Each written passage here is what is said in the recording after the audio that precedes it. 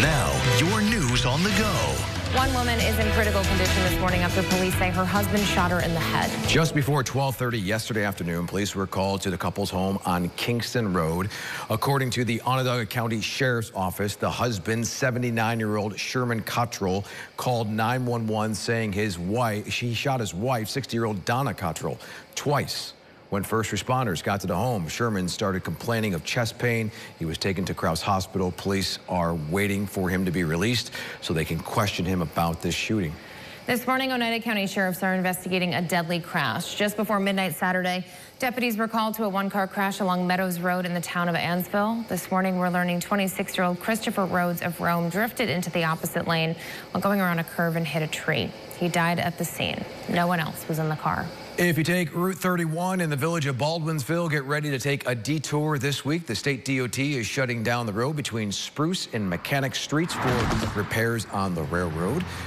Work is expected to last all week. A detour will take you to State Route 370 and State Route 631. Later today, the Liverpool School Board is meeting to possibly vote on a plan to keep its current mascot.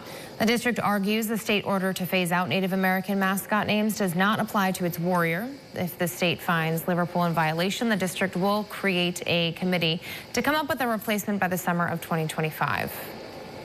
In the city of Syracuse, the school district there, the Superintendent Parent Advisory Council is hosting a community meeting tomorrow to talk about the change in start times for the upcoming school year. In September, classes will begin earlier to accommodate the bus driver shortage. The town hall begins at 5 o'clock at the library on South Salina Street.